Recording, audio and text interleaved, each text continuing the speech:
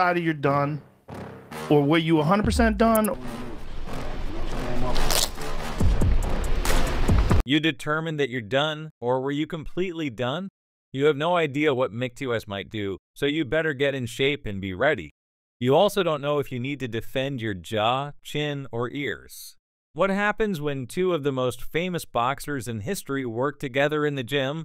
Whatever Mike appears, Roy Jones Jr. and Mike Tyson are back at it, but this time they're training together rather than competing against one another. You defeated her, and you won today. Music. The heavyweight titans are teaming up to help Mike prepare for his big comeback against Jake Paul on November 15th. Everyone has a plan until they get punched in the mouth. But listen, you hear that Kid is in the jungle R for the biggest night ever. With Roy Jones Jr. by Tyson's side, things just got much more exciting. However, one of his guys, Azim, calls McGee and tells McGee, "I call Azim after my partner tells me to do so." Before we discuss the two boxing legends we are dealing with here, Iron says, "Hey, Mike wants to do a comeback, okay, but he wants to do an exhibition first." Mike Tyson, the mythical man, Tyson is the ultimate predator in the ring, famed for his explosiveness, aggressive style, and powerful hooks that could terminate fights in seconds. He was the knockout machine that frightened the heavyweight division in the late 1980s and early 1990s. Music. Yes, Captain Hook, Roy Jones Jr. is on the opposite side. This man is an expert technical with insane footwork, rapid speed, and a swagger that just shouts, "I have this ring."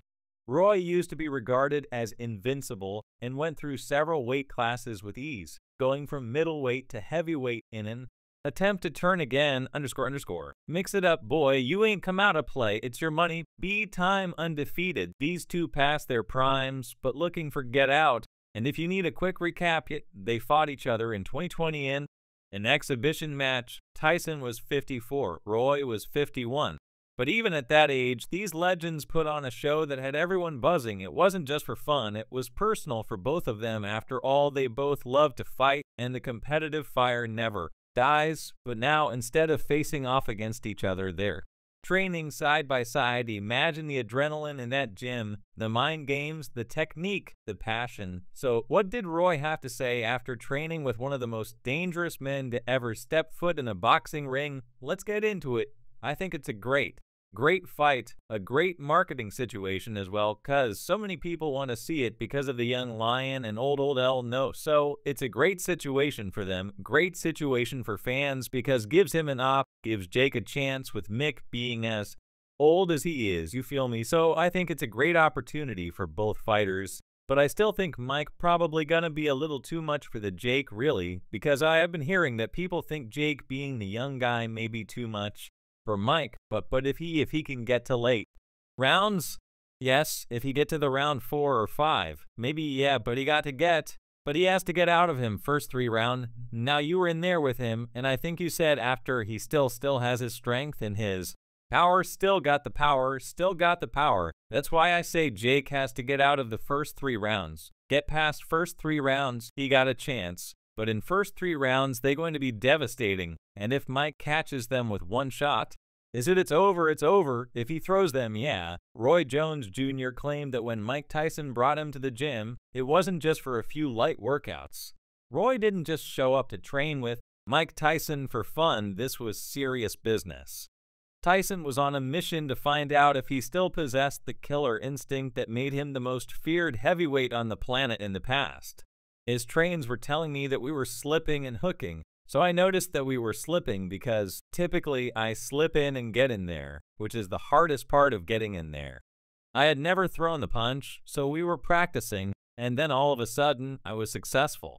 Roy Jones Jr. is the former middleweight world champion, former super middleweight world champion, current light heavyweight world champion, and future Hall of Fame legend. Both of them have fought in battle before. So Mike wanted to test himself against someone who could give him the ultimate stamp of approval before returning to the ring. Mike has been training hard for his upcoming fight against Jake Paul. Roy was blown away by Jr., and he didn't mince words when discussing Mike's health. According to Roy, Tyson is still that ravenous beast who dominated the heavyweight class. Roy claimed that despite his advanced age, this man still had all of his strength, explosiveness, and drive. Without a question, Mike is a beast. Roy was particularly impressed by Mike's sharp appearance in spite of all the years and Tyson's recent health scares. As everyone knows, Mike has had some serious health issues this year, but Roy was there to see if those setbacks had affected Mike's performance in the game. Music, 2, 3, 4, 5, 6, 7, 8, 9, actually 10. When Mike originally asked Roy to train, Roy said he wasn't sure if Tyson would still be the same powerhouse or if time had finally gotten up with him. However, after just a few workouts, Roy's fears were allayed, and he's still the same guy I faced in 2020. Roy smiled, perhaps even more than before. Yes, sir, that is the one. Mike's explosive power is still present, and he can launch his signature hooks like a freight train approaching you. Roy realized he wasn't dealing with a retired fighter attempting to relive his glory days the instant Mike began to throw punches. Roy claims that Tyson's power is as lethal as it was in the 1990s, and that it is genuine and unadulterated. Roy and Mike even got into a friendly sparring session, and his feedback was exactly what we needed to hear. According to Roy, Mike isn't just hanging in there, he's still a threat to anyone who enters the ring with him, including Jake Paul, who is about to learn the full impact of facing a fighter with Tyson's pedigree. This is also the reason I'm going in with him right now, because he's explosive, entertaining, and you never know what he's going to do. Let's examine the technical aspects of what Roy observed during that sparring session, because this is where things get crazy. Roy was most surprised by how well Mike's technique has held up. You know how Tyson's style is built around that peekaboo defense, and even at this age, Mike's slipping punches close the distance and fire off brutal combinations just like the old days.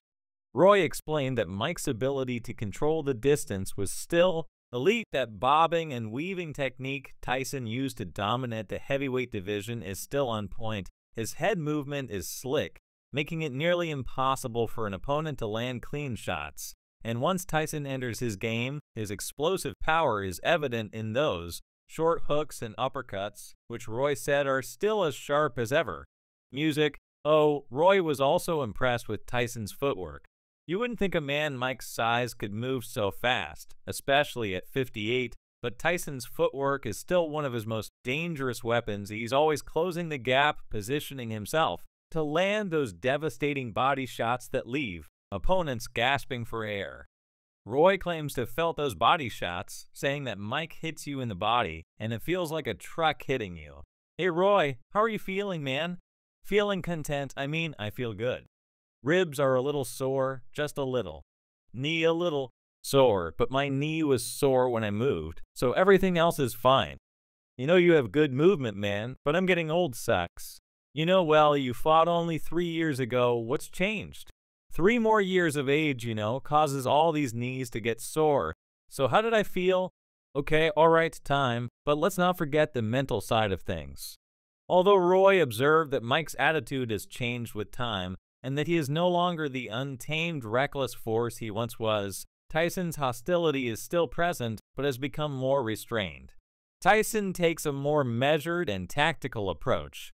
The reason Mike is so dangerous in the ring today is that he still has his beast mode, but he now knows when to unleash it. Roy referred to this as thinking man's aggression. It's as if Mike has learned to weaponize his fury, using it at the perfect times to surprise opponents.